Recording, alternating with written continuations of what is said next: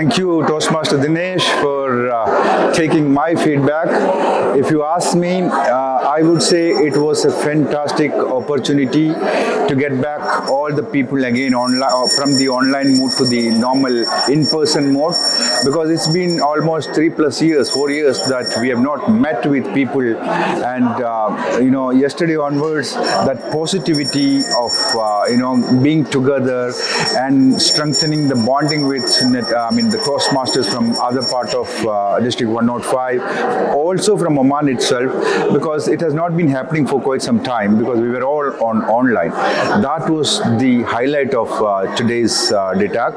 And talking about the event yesterday, it was a fantastic two contests, like humorous as well as evaluation. Humorous particularly, I'm sure judges had tough time. I was not part of the judging team in the humorous, but evaluation, yes, I was. And it was indeed a tough call for the judges too, because all were equally good.